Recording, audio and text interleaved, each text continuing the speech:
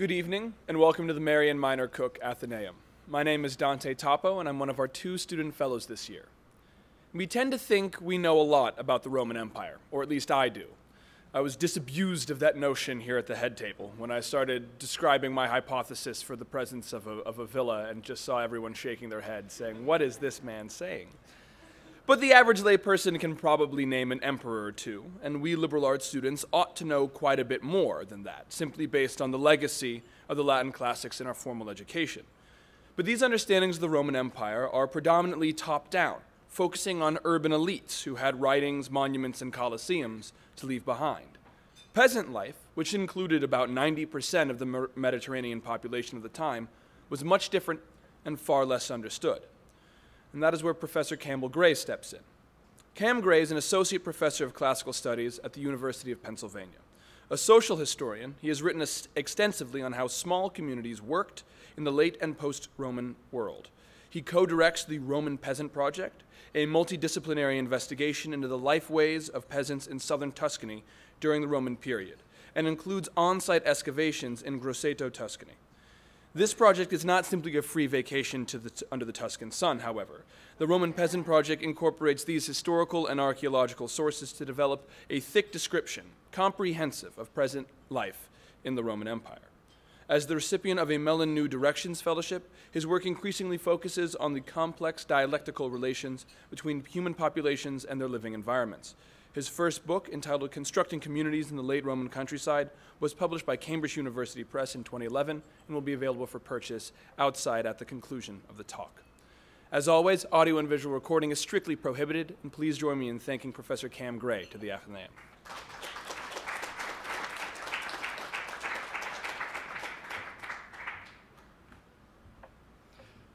Thank you, Dante, for that very charming introduction. It's all untrue, completely untrue. I'm delighted to be here. I'm very grateful for the invitation to visit Southern California at a time where Philadelphia is perhaps not the funnest place to be in the world. I'm somewhat daunted by the rich history and inheritance of the Athenaeum, and I hope that what I give you this evening will be at least within the ballpark of the extraordinary collection of presenters you've had over the last several years. This is a project which, as Dante suggested, has come out of a recent experience of retraining somewhat and moving into environmental fields. I say right from the start that I'm not really sure that I've got control of all of the material, and so I look forward to being helped and to being shown where I have completely lost control of the material in the conversation that follows. In contemporary scholarly and popular debates, climate change appears in a number of guises and plays a number of roles. It is simultaneously a generalizing catch-all description of observed phenomena, a deus ex machina explanation for a host of seemingly disparate processes, and a moral argument about the nature of interactions between humans and the world in which they live. While it seems reasonable to suggest that the ferocity with which modern discussions of the topic are transacted is in some sense a product of the particular political and cultural conditions of the late 20th and early 21st century, it's also the case that environmental degradation has long been a staple in narratives of the fall of empires and societies. We should not be surprised to discover, therefore, that scholars have long invoked environmental arguments in accounts of the nature and fate of the late Roman world. Beginning in the 19th century, for example, political, economic and social strands of this debate were combined. Degradation of the soil as a result of changing environmental conditions and a poor understanding of agricultural practices were identified as causational factors in the devolution in the condition of the peasantry. In this way, the so-called free peasant proprietor of the Republic and High Empire became transformed in the medieval period into an enserfed labourer bound to his master and the land he farmed by a collection of legal and customary bonds. In more recent scholarship, this picture has been subjected to a certain amount of criticism and reconstitution. More nuanced analysis of the legal evidence for the condition of rural tenants in the late Roman period, together with detailed soundings into the range of literary, epistolary and religious texts of the period, have resulted in a picture of peasant agricultural practices in the period which emphasises their inherent economic rationality and logic, and acknowledges the existence of mechanisms and structures for dealing with interannual and inter-regional variation in environmental conditions and agricultural productivity. Meanwhile, over 50 years of archaeological survey and excavation have produced a far more substantial and subtle, if still patchy and selective picture of the distribution of the rural population over the late Roman countryside. Consequently, large-scale, broad-brush assumptions of a generalised crisis of agriculture in the period have largely been eschewed in favour of detailed micro-regional studies and nuanced accounts which stress the complex relationship between continuity and change in this transitional period. However, the fundamental notion of a transformation, or if not necessarily a decline in agricultural practices, remains strongly embedded, both in scholarship concerned with the nature of the late Roman state and its agents, and in attempts to understand the tangible differences in the number and size of identifiable rural settlements between the 2nd and 6th centuries. Most recently, scholars have turned to environmental and climatological data in an attempt to address these questions. But far from providing solid, objective foundations upon which one interpretation or another can solidly be built, that data has served to amplify difference, disagreement, and uncertainty. My intention tonight is to explore the reasons for this and to identify some ways in which existing scholarly paradigms concerning agriculture and the countryside of late antiquity have shaped and constrained the questions that have been asked of the climatological and environmental data. This paper functions, therefore, as an exploration of the current scholarship in the burgeoning interdisciplinary field of climate history of the late Roman and early medieval period, and a pointer towards where this field might profitably go into the future. In pursuit of this project, I focus in particular upon explicating the phenomenon of environmental change, identifying 3 temporal scales at which that phenomenon must be approached. First, interannual variation. Second, gradual changes in the broad parameters of the physical climatic conditions. And finally, sudden perturbations of the physical environment or the atmosphere. And this is actually a representation of the volcano Vesuvius erupting in 472 CE. The changes that take place at these different temporal scales, I suggest, necessitate different kinds of response mechanisms from agriculturalists, as well as leaving different types of evidence that must be approached in different ways by modern scholars. We must imagine, for example, that peasants in the late Roman world were equipped to deal with variation on a year-to-year scale. However, more permanent changes in prevailing weather patterns may have presented more significant challenges, depending on the speed, the suddenness, and the nature of those changes. Meanwhile, the impact of a large-scale natural event such as a volcanic eruption upon atmospheric conditions may have been sudden, geographically widespread, and over a temporal scale that was potentially disastrous for small-scale subsistence farmers.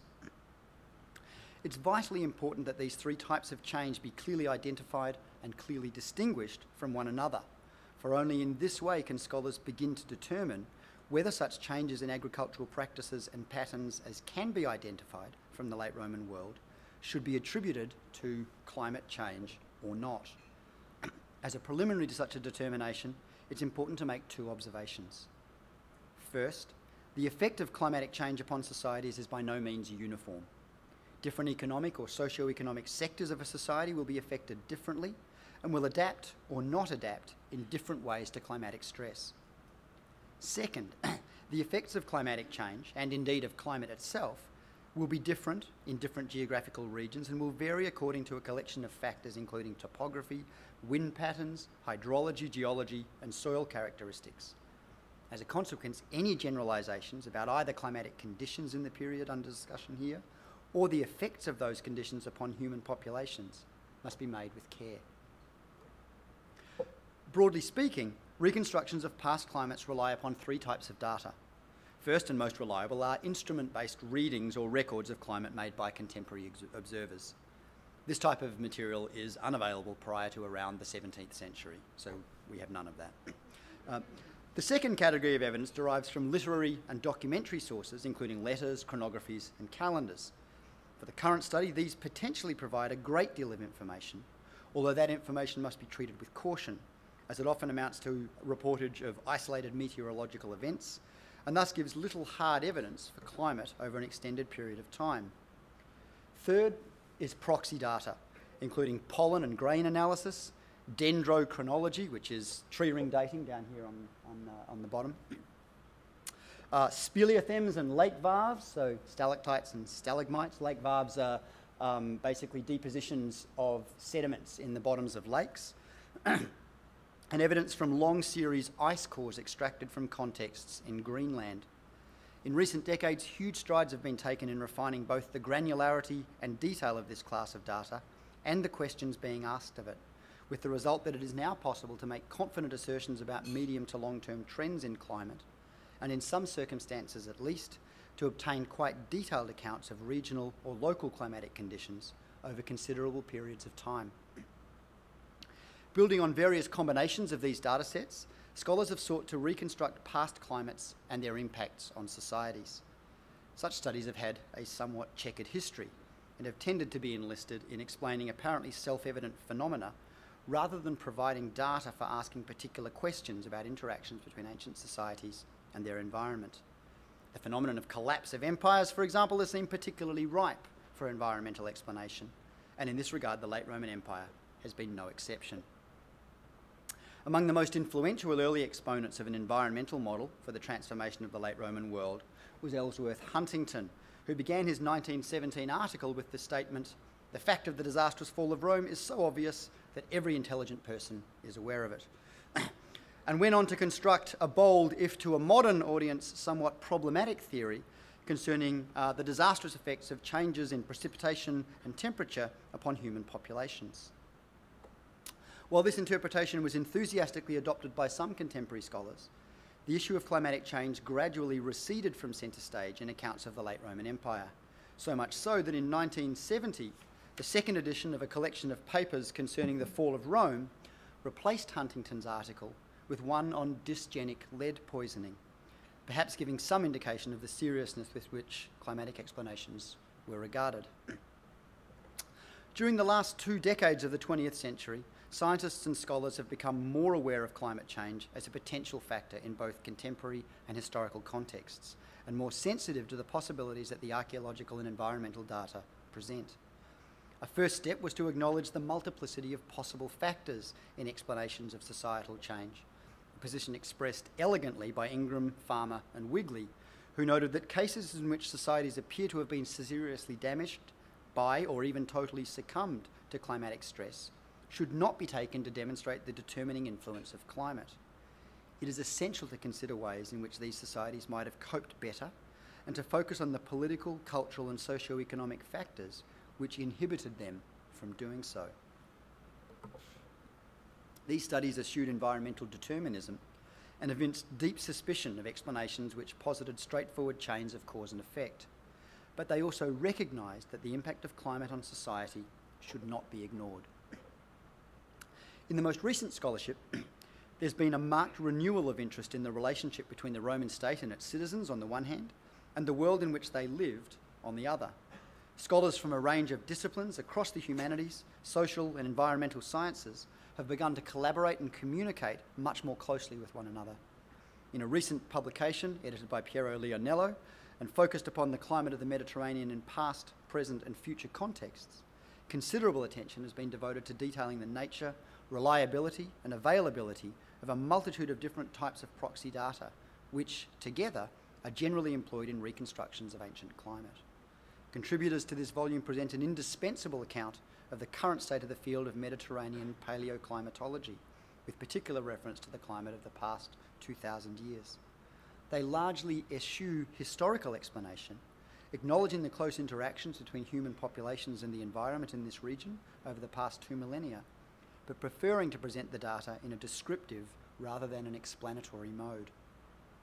Meanwhile, in an exhaustive and sophisticated account of the climate of Europe and the Mediterranean during the Roman period, Michael McCormick and his collaborators place a range of data and proxy data in conversation with one another, testing out both the points of congruence and the points of divergence between these sources, and creating in the process a picture of climatic conditions over a period of 900 years.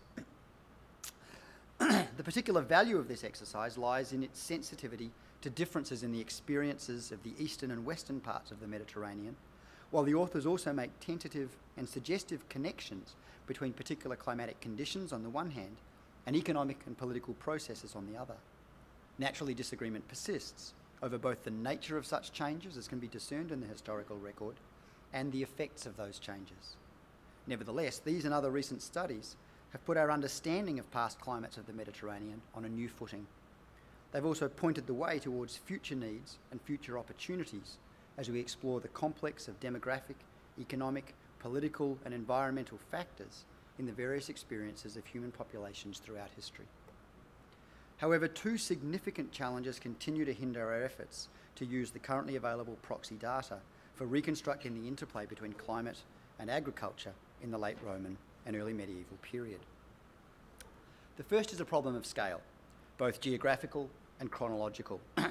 In recent scholarship, the potential for climatic conditions to vary considerably over quite short distances has been repeatedly stressed, and this acknowledgement has been accompanied by calls for micro-regional studies of climate and climate change. However, the nature of the proxy data militates that it is somewhat unevenly distributed both in time and in space. Speleothems, for example, can be found only in very specific contexts. And that's this bottom left illustration. Long-term dendrochronological sequences, tree ring dates, are relatively rare and rely upon the existence of particular types of trees. And this is in the top left, the spots where we have reliable tree ring dating sequences. And these trees only grow in certain areas. Changes in the chemical makeup of sedimentary deposits in rivers and lakes can occasionally be discerned and used to reconstruct extreme rainfall events, but detailed data sets are hard to come by. Meanwhile, records of ancient pollens, botanical remains, and human and animal bones, essential for the reconstruction of past diet and therefore useful in conversations about past environmental conditions, are available from some excavated contexts, but remain rather underrepresented and underutilised. Most crucially, for the present purposes, these various datasets rarely coexist in time and space, and more rarely still do they coincide with any kind of textual evidence. This requires some interpretational sleight of hand in order for the various datasets to be made to speak to one another. But at what remove do such projects become analytically meaningless? Clearly, stream bed deposits from Syria are largely irrelevant in the context of discussions about alluviation in Spain. But can data from the Alpine region of France be used to explicate the Rhone Delta? We have not yet adequately negotiated the relationship between data that reflects conditions on a large scale across a broad geographical or temporal range and data that speaks to much smaller scale or temporally restricted events. And while micro-regional studies are surely desirable, there are only a small number of contexts where such studies are even feasible. The second significant challenge facing scholars in this rapidly developing interdisciplinary field is that of limited mutual understanding, producing uncertain circularity. And if you can drag your eyes away from that, you'll do better than I. It's got me on the screen here. It's often the case that in interpreting the paleo-environmental data, the scientists draw upon explanatory paradigms drawn from large-scale narratives of the transformation of the late Roman world. Those explanatory paradigms are in turn then readopted by historians and social scientists who turn to the scientific community for objective quantifiable data with which to make their own arguments. In both cases, the method is problematic. Rhetorical arguments in historical accounts of the period do not occur in a vacuum and must be evaluated alongside and in dialogue with the positions against which they're being argued. Meanwhile, the scientific data is as open to interpretation as a literary text and requires a careful and nuanced evaluation of sample sizes, margins for error, and the range of possible interpretations. In sum, this collaborative venture between historians and climate scientists is still very much in its infancy, for neither party is yet familiar enough with the subtleties and the intellectual frameworks of the other's field to make most effective use of the opportunities that such interdisciplinary work promises. Nevertheless, it is true that the potential benefits of such collaboration are great, as recent projects have already demonstrated. In what follows, therefore, I aim to build upon these projects, outlining what seems relatively firmly established about climate change in the late antique period, and also identifying areas where greater clarity, more data, or further analysis might be useful. Any account of climatic conditions of the Mediterranean region in antiquity must start with the present. The current climate of the area is in large part determined by the presence and characteristics of the Mediterranean Sea, the complex and variable morphology of the land masses that surround the sea, and the location of the region between the subtropical zone to the south and the temperate zone to the north. As a result, there exists considerable variation in the spatial distribution and seasonality of rainfall, ranging from subregions characterised as wet in the north to semi-arid regions in the south, and this is represented by this colour-coded Kepler climate determinant, as well as considerable range and degree in temperature, both geographically and on a month-by-month basis. The most influential aspects of this complex system are topographical variation and the nature of wind currents, for these act in particular upon the distribution of precipitation. And I'm not going to talk you guys through all the wind patterns of the Earth because it's ineffably complex and I don't really understand it myself. But the bottom right is a representation of the seasonal distribution of the North Atlantic oscillation. And then at the top there is sort of wind patterns and how the Coriolis effect makes wind patterns basically slant either to the west, the southwest, or to the northeast. And I don't want to answer questions about that at the end of the talk. While it is by no means straightforward to infer general climatic trends of the past from the conditions of the present, it seems reasonable to suggest that the geography of the region at least has changed little in historical times. When one turns to the issue of change in the climatic conditions of the region, as opposed to the considerable inter-regional and inter-annual variation that this particular climate system experiences, the factors that are most likely to have been influential are wind patterns and solar activity, which together impact upon relative humidity and can therefore be connected to precipitation. And the illustration on the bottom left here is giving a sense of why it's important that the Earth tilts like this, because the amount of sun is actually falling differentially on different parts of the globe as a result. While due caution is necessary, given the nature of the evidence and the relative coarseness of the picture that can be created, it's possible to sketch broadly the climatic conditions of the late Roman Empire and to speculate about the effect these might have had on peasants' abilities to fulfil their subsistence needs. And what I have here is a very basic cut-down approximation of temperature deviation from a notional mean, which is the zero line, and the red firm line is the means, and then you've got the minima and maxima above and below it. And then this one on the top here is basically precipitation totals. Now this is basically agglomerated and averaged across the whole of the Mediterranean. So it's a fairly coarse representation. But I think you can get a general sense, because they've given us helpfully the periods. You can get a general sense from this of what I'm going to just tell you. While due caution is necessary, given the nature of the evidence, we can speculate about this. In general terms, it's been suggested that the climate of the Mediterranean world in the period between around 100 BCE and 200 CE was exceptionally stable, and in many regions, particularly favourable. This suggestion is based upon evidence for glacial retreat, dendrodata, pollen markers, and proxy indicators of solar activity, which all indicate generally warmer conditions than preceding centuries. This stability is sometimes labelled the Roman optimum, and in recent scholarship it's been explicitly connected with the expansion of Roman political and military hegemony across the Mediterranean world and Europe. From around the 3rd century, however, this stability appears to have given way to a greater degree of variability in both temperature and precipitation. And this is more or less where the migration period is coming in. This pattern manifests itself at different rates and along different temporal trajectories in the western and eastern halves of the area under Roman control, but it is nevertheless observable across the whole Mediterranean region.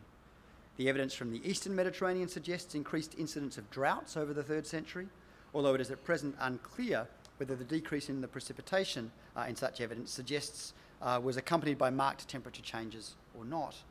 In the western provinces, the situation is a little clearer, and the prevailing trend appears to be towards cooler, drier conditions, punctuated by an apparent increase in volcanic activity, which served to perturb interannual climatic stability still further.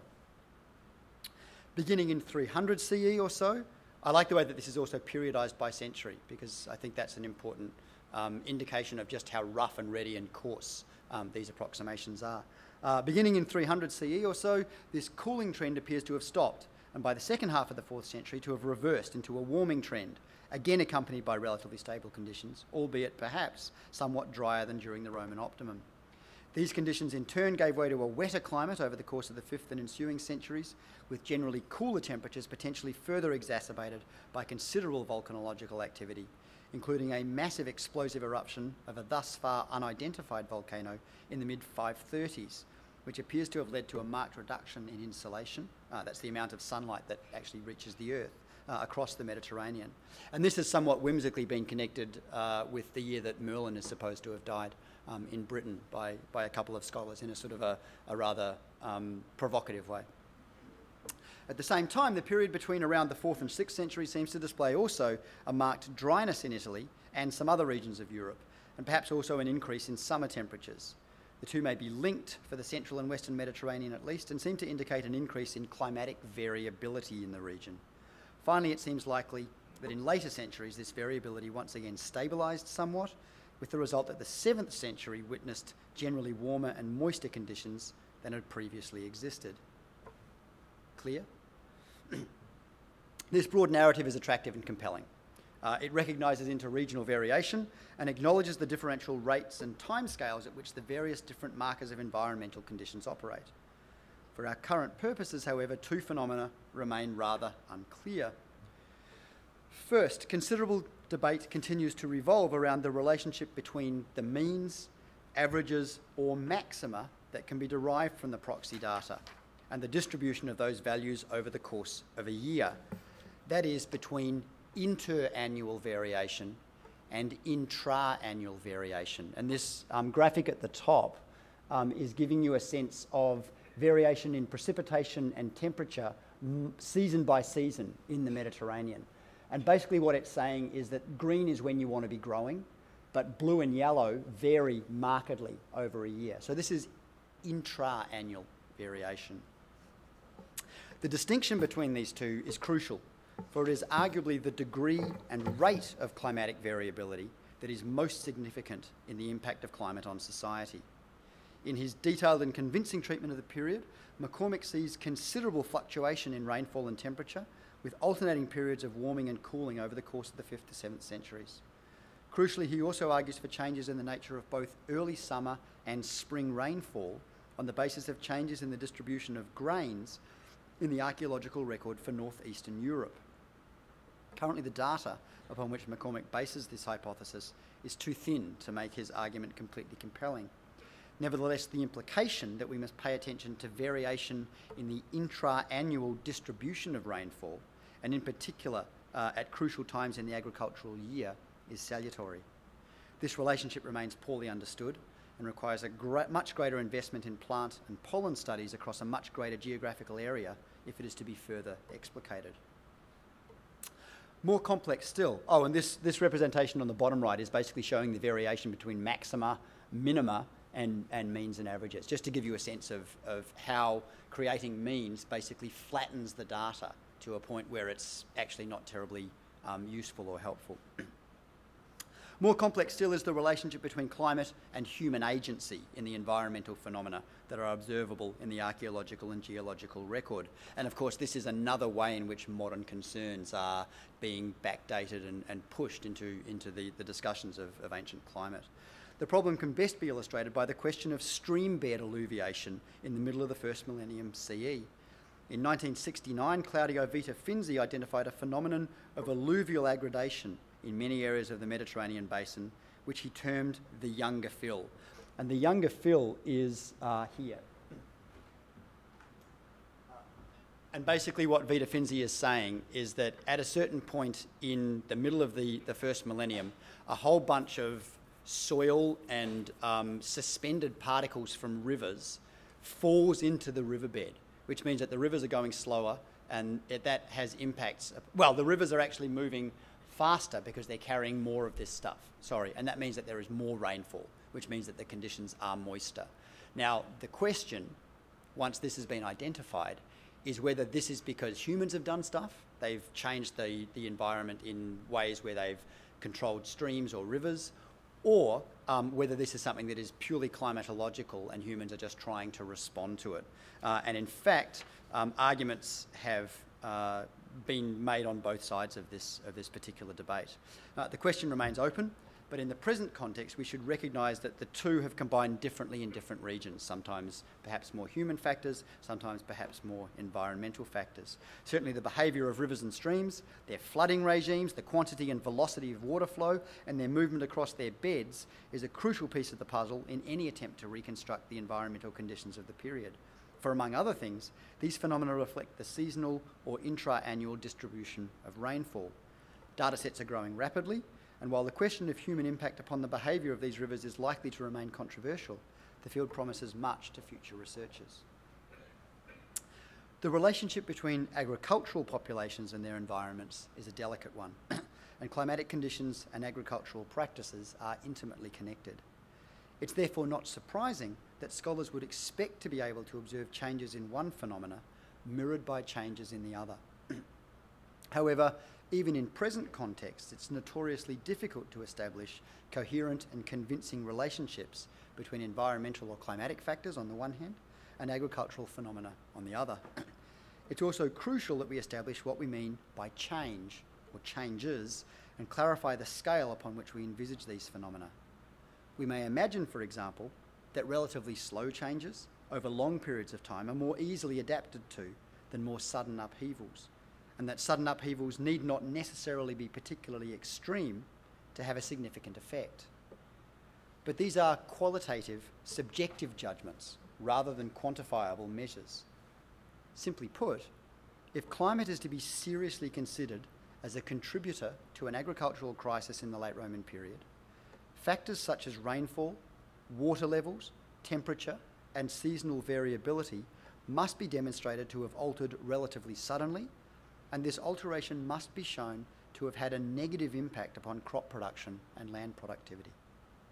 Scholars have long noted significant changes in the distribution, size, and numbers of agricultural installations in the period, and there is growing evidence for changes in both crop types and the balance between cereal-based agriculture and pastoralism. But to what extent should these changes be attributed, either directly or indirectly, to environmental or climatic imperatives? And are the observed changes uncontrovertibly responses to negative pressures rather than positive adaptations to beneficial conditions? As a first step towards evaluating these questions, it's worth sketching briefly the prevailing trends in settlement and exploitation patterns that are observable in the archaeological record. Almost without exception, it would seem that in Western Europe, the period between around 200 and 600 CE witnessed a reduction in the number of identifiable sites in the countryside. A range of interpretations has been tendered to explain this phenomenon, including catastrophic demographic decline as a result of warfare, plague, fiscal and economic pressure, and general instability, widespread urban drift, reorganisation of settlement patterns and practices amounting to agglomeration and concentration of settlement, and shifts in economic regimes that fundamentally altered both the number and type of sites and the proportions of the population involved. However, generalised and generalising interpretations are gradually losing ground to more nuanced micro-regional studies, which reveal much more complex and varied processes in the period. Broadly speaking, the archaeological evidence from the Western Mediterranean reveals a gradual process of transformation in the distribution, size, and numbers of sites over the course of this period. Urban agglomerations, that is, towns and cities, largely continued, although they do not appear to have expanded in size. Small dispersed hamlets, villas, and farmsteads also appear to have continued, although both survey and excavation suggests that these reduced in number and increased in relative size. Roman villas continued to be the most visible sites in the landscape, although increasingly scholars are recognising that these sites did not necessarily dominate the late Roman landscape and dictate patterns of settlement and economic exploitation in quite the way that was long thought. However, the task of teasing out the multiplicity of relationships between these sites and the varied collection of non-villa sites that have been revealed by recent projects remains challenging. Further, when we move beyond identifying broad patterns and seek to explicate the specific trajectories of particular regions, it is diversity and variation that emerges most clearly. This can be succinctly illustrated with reference to rural settlement in Gaul, modern France, in the period. While in northern Gaul, for example, an apparent reduction in the number of villas was matched by an increase in sites that might be identifiable as farmsteads and hamlets, so that looks like a reorganisation of settlement rather than a movement of people or a reduction in population. South of the Seine, this is in the central part, all of these types appear to have declined together, with non-villa sites disappearing at a greater rate than villas. Further south still, in southeastern Gaul, a bulge in rural site numbers that attended incorporation into the economic networks of the Roman imperial system in the first 2 centuries CE gradually diffused over the course of the next few hundred years. At a finer level of granularity still, some specific micro-regional case studies may be examined. The Albana Valley in Tuscany, this one in the top left here, seems to have been a region where agriculture was only imposed and maintained with some difficulty, and it's recently been argued that decline in the late Roman period may represent an inability to maintain control over the marshlands, although it's again debatable whether this was a result of purely human or environmental factors, or indeed a combination of the two. Elsewhere in Tuscany, and this is the representation on the other side, links have been posited between change in climatic factors and the siting of settlement in river valleys, and it's therefore not inappropriate to suggest that the apparent decline in site numbers and density in some areas may be attributable as much to movement of settlement as to depopulation. From the observed steady movement of settlement up the slopes of Vaccareccia in the Volturno Valley in Molise, and this is a section of that movement in the top right-hand corner there, it's an attractive inference that this change in site location was a response to environmental conditions. Some literary evidence might suggest an increase in moisture in some parts of Italy, at least, but it also illustrates the caution with which we must approach such evidence. In the area around Ravenna, there's a reference in Ennodius's Life of Epiphanius to the flooding of the Po River and a resulting dispute over the boundaries of adjoining farms. However, Ravenna and the Po region were always marshy environments, and this reference cannot be taken as evidence that the river had recently changed its bed or that it was flooding more regularly than it had in the past. Similarly, Rutilius Nematianus's remarks that Graviscae is considered unhealthy in the summer forms part of a long tradition of references to this area in such a way. It's therefore difficult to evaluate any potential effects of this increased moisture, if indeed it even happened. We're left then with a rather thorny and unsatisfying problem. That there was an increase in precipitation in the 5th century may be a reasonable supposition, but at the current state of our knowledge, this doesn't get us very far. It's apparent that both the causes and the effects of increased moisture in the period are unclear, as are the implications of this process for peasants, beyond the possibility that they may have been forced to move their settlements elsewhere in some regions as a result of streambed alluviation or other changes in the course or behaviour of certain rivers. As a corollary to this, the effects of a climate with more sharp seasonal variation upon peasants and their cropping strategies are currently also unclear.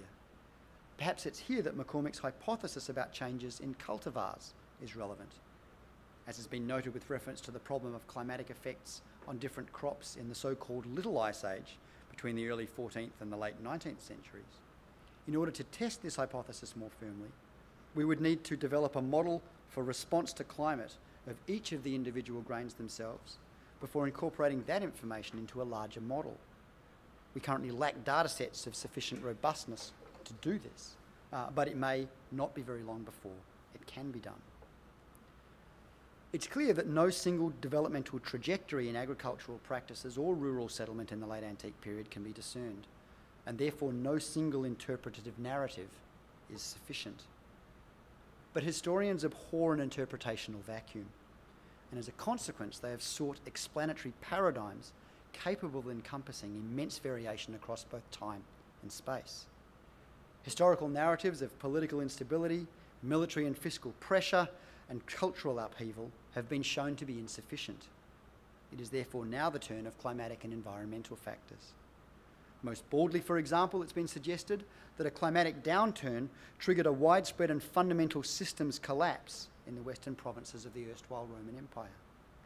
The climatic downturn, I'm quoting here, that began around 500 CE, wiped the slate clean, and what began to emerge 200 years later was completely new.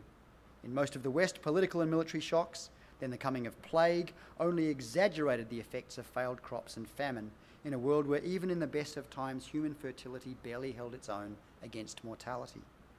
The archaeology of the rural world reveals an infrastructure in decay or in ruins, drainage and irrigation ditches clogged, terrace walls collapsing, roads no longer maintained. This development in the countryside occurs at the same time that portions of many urban centres begin to decay and are eventually abandoned. We are surely looking at a circle, or in systems language, a feedback loop. While the language of systems acknowledges the positions espoused by climate historians of the 1980s, the position here is little different from that espoused by Huntington in 1917. More nuanced and operating at a different level of granularity is the position of McCormick, who acknowledges the challenge of resolving vast disparities in the temporal horizons of the historians and climate scientists. But McCormick shares with Huntington and other more modern historians of climate change in late antiquity an impulse to identify a single phenomenon in need of explanation, namely change. In fact, both change and continuity need to be explained. Both can be regarded as responses to pressures. But it is changes that are most clearly visible in the record, and it is therefore changes that is deemed most requiring of explanation. The emergence of rye as a cultivar in northern Europe during the 5th and 6th centuries is a case in point, as too are changes in the stature of cattle skeletons over the same period. While it's true that both phenomena need to be accounted for, so too do circumstances where there is no evidence for change, and such circumstances are undeniably present in the archaeological record, even if they are less analytically interesting and as a consequence accorded less attention in the scholarly literature. Our problem is further complicated by the possibility that the same pressures might be responded to in different ways, or might have positive or negative effects in different contexts. In fact, very little in an agriculturalist's life is not changing. Whether it be on a seasonal or annual scale or over the course of its life cycle, a household will experience a significant change and or fluctuation in its available labour force and the number of mouths it needs to feed, the volume of land available for cultivation or requiring to lay fallow, and the extractive demands of landlords, patrons and the state for surpluses, not to mention the timing and amount of precipitation, the incidence of particularly violent or unexpected storms, or sudden changes in temperature or wind patterns which may ruin or seriously damage a given crop. As a consequence of this almost infinite variability in both the resources available for and the constraints acting upon their activity, agriculturalists are constantly adjusting and adapting their economic behaviour. They develop complex collections of strategies for managing the risk of catastrophic crop failure and for responding quickly and effectively to events which threaten to deprive them of food or resources. These strategies include intercropping of food crops that have different or complementary climatic tolerances, or make different nutrient demands of the soil, sowing quick-growing crisis crops at particular times of need, and so on. To extend a particularly evocative image of the balance between a household's demands and its resources, in effect the farmer is aiming at a moving target with a weapon of gradually shifting calibre. It's likely that the weapon in question has been chosen on the basis of a combination of inductive reasoning, experience and available resources, and it's worth posing questions about the parameters within which the farmer is able to adjust its bore. But whatever answers we arrive at about the flexibility or margins of agriculturalists' risk management strategies, it seems incontrovertible that change in observable economic practices is likely to be a product of a host of factors. Equally, continuation of existing economic practices might occur in spite of changes in some or all of those factors. It's therefore not the transformation of agricultural practices in the period that needs explanation, at least not in isolation, even if such a fundamental and widespread transformation did in fact take place, and I'm not yet convinced that it did. The assumption that this is the explanandum at the expense of other phenomena, is a product of the project of historians more broadly and the traditional concerns of scholars of the late Roman world in particular. We have long taken it as our mission to identify differences, place those differences in a chronological sequence, and account for them. This process of description and explication of difference then becomes an explanation of change. It's certainly not my intention to deny the heuristic force of the historical project. I'd be out of a job. Nor to suggest that we should not be seeking to understand change. It is simply to observe that change and continuity, and I deliberately put the little square quotes around them, do not exist in some immutable relationship of opposition to one another. Rather, they are intimately and dialectically intertwined. Of course, historians of late antiquity, as of other periods, have long recognised this, and only a very few would now wish to suggest that the opposition between these two phenomena should stand at the heart of our analysis of the period. Equally, climate scientists are intensely aware of the fact that the system they are seeking to reconstruct is ineffably complex, characterised by feedback loops and interrelationships that are infinitely more elaborate than the most sophisticated model can ever hope to reflect. However, while both groups of scholars are clear on the existence of complexity and dialectical relationships in their own fields, they tend to ignore it, or at best to flatten or minimise it in each other's. This tendency is again a product of the infancy of this particular interdisciplinary project, but it is especially problematic in the present context because of the vastly different temporal scales upon which the two disciplines customarily operate. A phenomenon that a climate scientist might regard as a sudden or rapid change, taking place over a period of a century or so, might appear to a historian as an instance of much more gradual transformation, or indeed not be visible at all. The problem is compounded by the fact that observations of individuals, such as may be captured in the textual record for antiquity, and have now been collected by McCormick and his collaborators into an immense and impressive online database, are intensely subjective and, in this particular instance, difficult to calibrate. We are therefore left with a sizable grey area between two quite different understandings of what change actually means. Agriculture sits firmly in this grey area between these two temporal scales, for it represents the point at which humans and their environment interact in intimate, ongoing, and dialectical ways. Not only are farmers subject to the environmental conditions in which they find themselves, they are also in a position to impact those conditions. Manipulation of soil fertility through manuring or other practices is one such opportunity. And agronomic treatises and other ancient writings suggest that methods for revitalising the soil were highly sophisticated.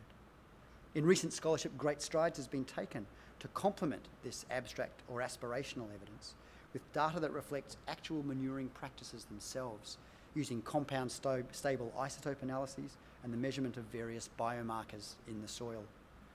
Manipulation of waterways and the imposition of specific kinds of field systems is also well attested, and scholars are in addition becoming much more conscious of the implications of such activities for soil erosion and other processes that might be considered detrimental to the environment and, as a consequence, potential factors leading to changes in agricultural practices.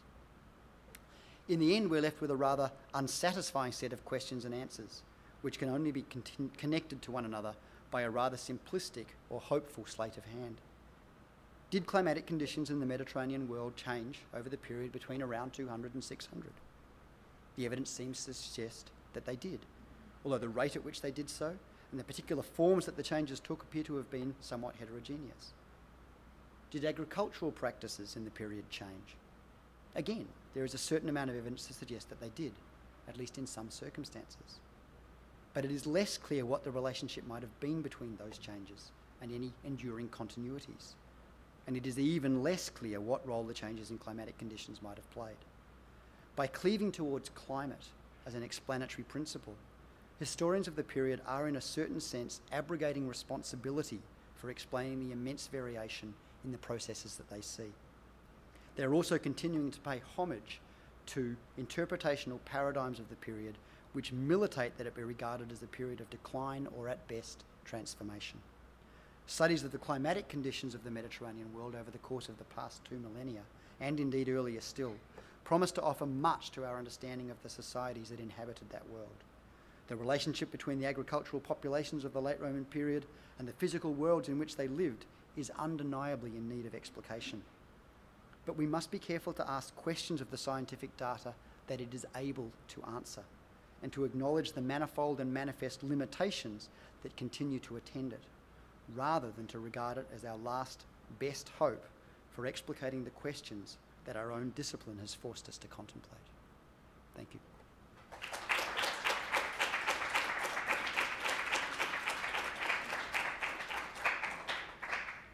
We will now have time for questions. If you have a question, please raise your hand, and either Calla or I will come by with the microphone.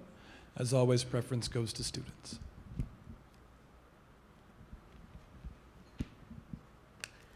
Thank you.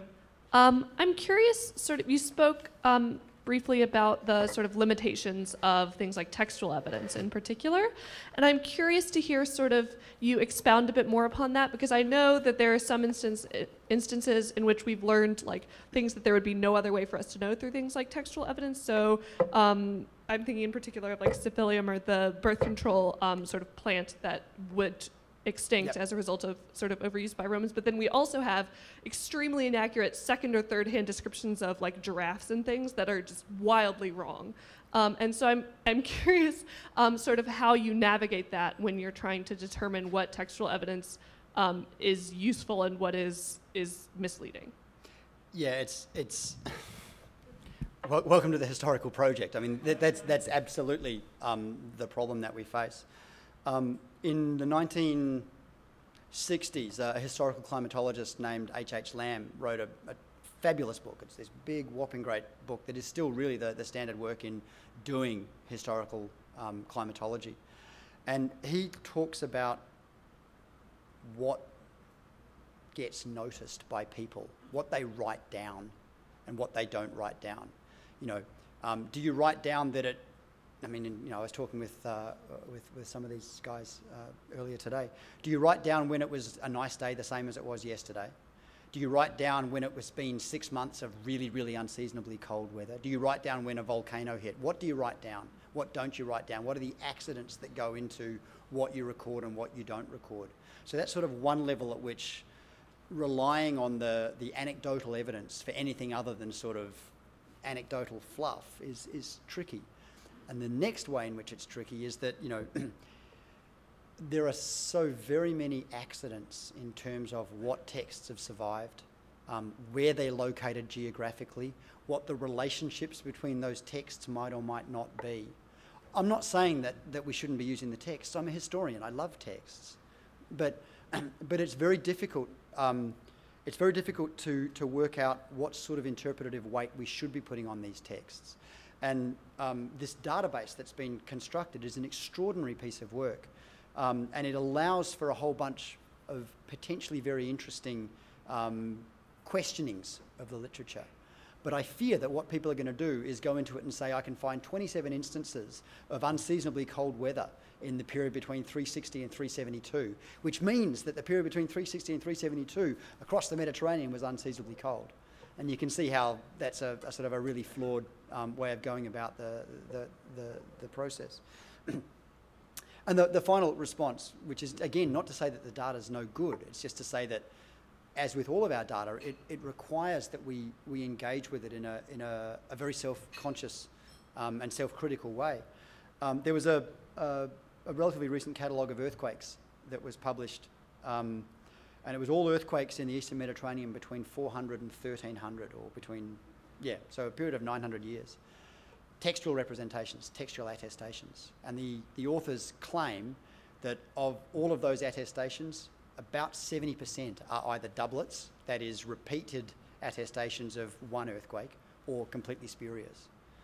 Now, I don't have a measure for testing whether that's a hypothesis that is reasonable, but even if it's only 30% or 25% that are problematic, then the sorts of things that we can do with the texts is reduced.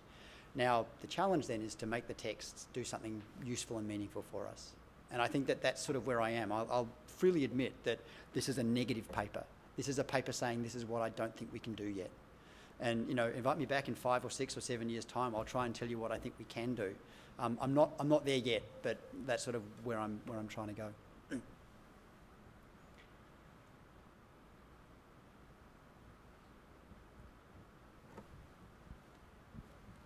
Thank you for a wonderful paper, Cam.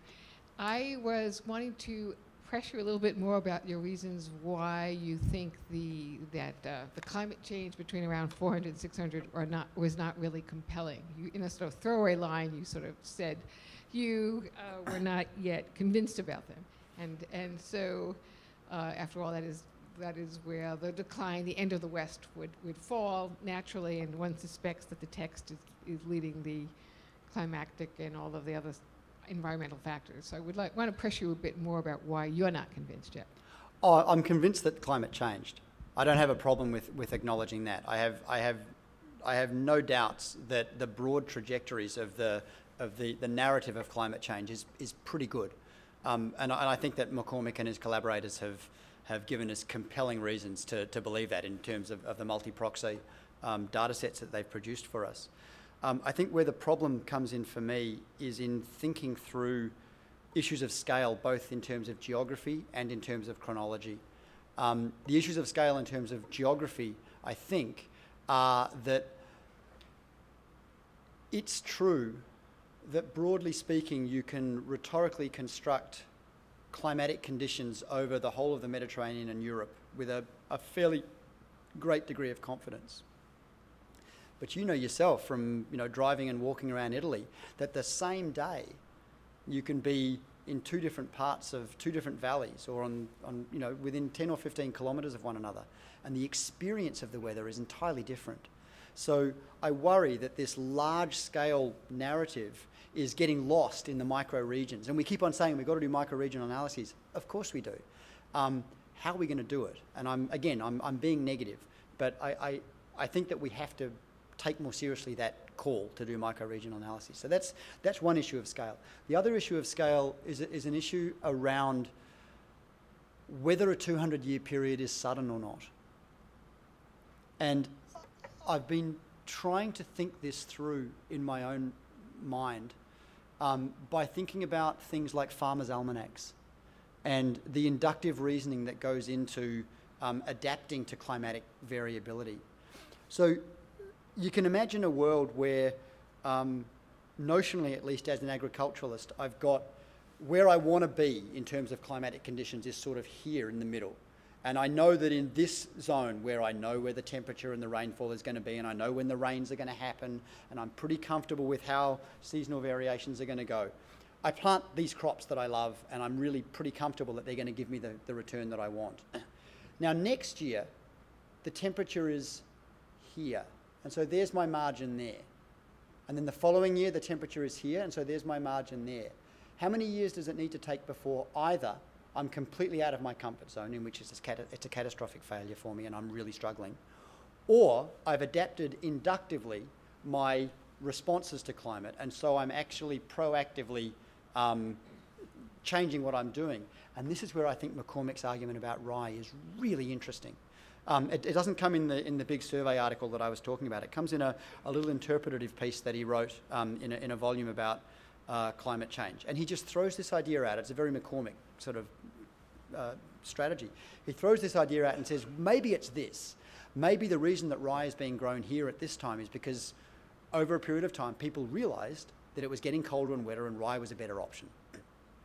Now, that says that climate changed, which I'm perfectly happy to acknowledge. It doesn't say that farmers were having a difficult time of it, necessarily. And it's in putting those two things together unreflectively that I'm sort of having trouble. I'm trying to pull those two things apart and make them speak to one another in a slightly different way. Because as far as narratives of climate change at the big picture, I'm all on board with that. I think the data is relatively convincing. But what does that tell us? Like, so what? That's description. Let's work out how to do something interpretational with it. Does that sort of answer, or does it at least deflect?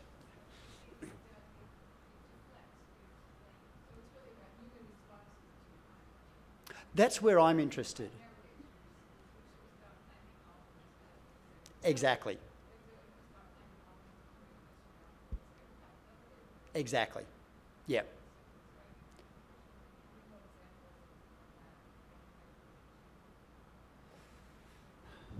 How many more would I like, or how many more are going to come up? I don't know. And I think that in reality, the answer to that question has to lie in working out how to get away from the fetishization of quantification. That is, at what point do we say, you know, look, I've got 6 pieces of data spread over 2,000 square kilometres. It's not a meaningful data set, but I don't want to not use the data set. I want to use that data set. So how do I use that data set in a way that acknowledges its thinness, but grabs hold of its considerable heuristic potential? And, you know, in the first instantiation of this project, as I was imagining it, what I was going to do was I was going to take, you know, 5 or 6 really, really closely detailed micro-regional studies. And I was like, well, the first thing that I'll do is I'll find my texts. Right? I'll go and I'll get my texts, and I'll get my thick descriptions from the texts. And then I'll layer environmental and geological and archaeological data on top. Right now, that can't be done. I don't know if it can ever be done. And you know, I'll be honest, I don't have the expertise or the connections to make it happen. I can't dial up my friend in France and say, can you spend $100,000 on doing detailed soundings geologically and climatologically and pollen data in this 100 square kilometre region? So it's not going to happen. The amount of data that we want, ideally, is not going to happen. Not in our lifetime. But the data's so awesome that we've got to work out better ways to play with it. I'm going to jump into the question real quick. Please. One of the key issues that you identified was that there's just this fundamental distinction between this timescales that a climatological scientist is going to work with, timescales that a historian is going to work with. If we're thinking in terms of generations, right, like you're not going to notice a lot of what might be fundamentally important shifts in the climate over the course of even 2 or 3 generations. So is it even possible to go about reconciling those 2 distinctions? Are there inflection points which can be corroborated with something that would be relevant enough for a Roman historian to write down? Or are we just going to be firing blind? Yeah. I mean, I could just say I'm not sure, but let me try and think about that, because that's, you know, that's the sort of the fundamental challenge of doing history more broadly. And it's especially the fundamental challenge of doing history that is using differential data sets. And we have to do that kind of work. That's where the fun stuff is. But it's also where the real challenges are. One of the ways of answering that question would be by recourse to what the archaeologists used to call middle range theory. And middle range theory, broadly speaking, and I'm going to apologise in advance for the archaeologists in the room who know in detail what middle range theory is, because I'm going to butcher it terribly.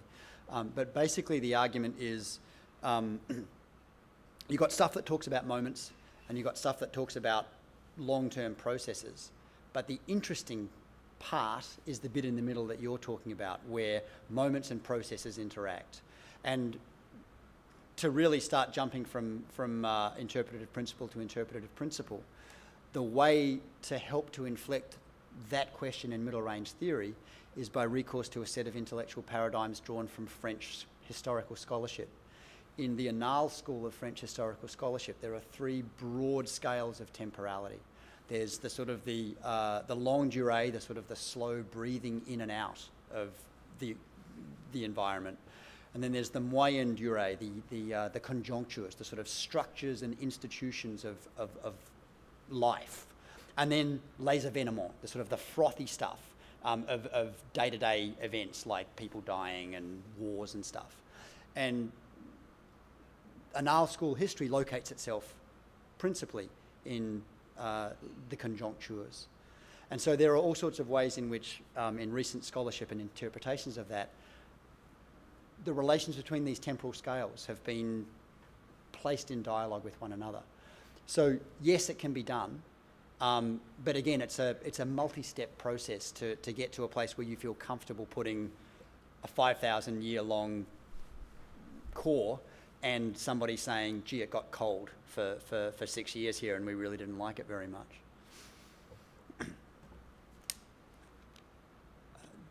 Dante, in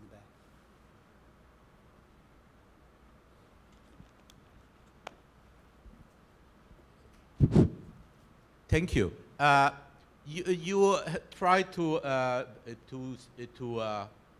find correlation between weather and agriculture, and I may have missed from the distance, but I was wondering whether there is not another factor that treating agriculture as a production and try to correlate it to fluctuation in population. You did speak about density, but there are fascinating examples that a layman like me gets with certainty to the number of people in Europe in 600 or whatever, and clearly it is a factor. Agriculture will be a logical factor. Yep.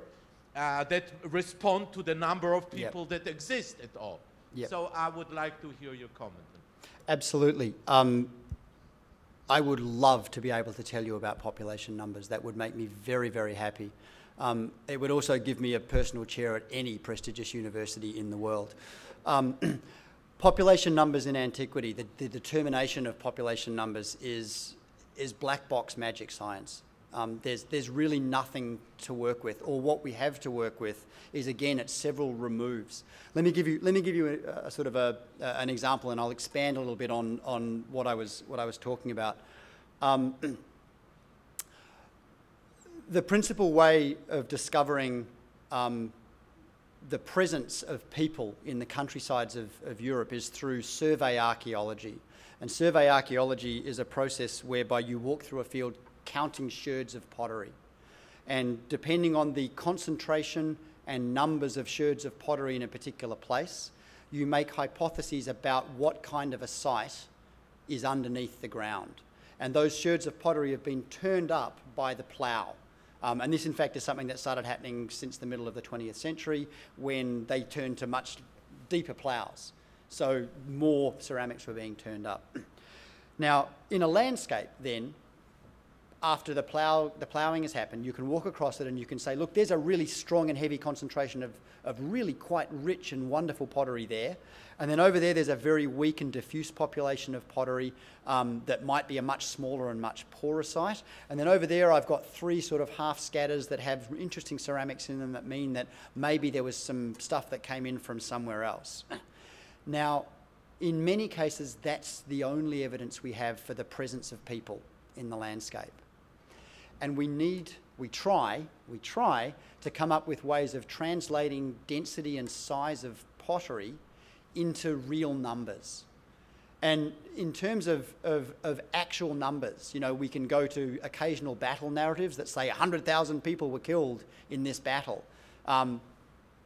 Or it can say the population of this city was 25,000 and the disaster wiped out 20,000 of them. So we have these sort of spurious numbers, and we have attempts to connect pottery with people and people with objects and collections of pottery bits in landscapes with each other in a sort of a multidimensional way. And then we turn to sort of speculative interpretation and try and put numbers down on it. You're absolutely right that population numbers in terms of both demand and the labour possibility to produce is an absolutely key factor in any of these questions around agricultural productivity in the period. But as with many elements of ancient history, this is an area where we almost completely lack data, which is very frustrating. But I agree with you. Unfortunately, that is all the time we have. Please join me in thanking Dr. Cam Grey. Thank you.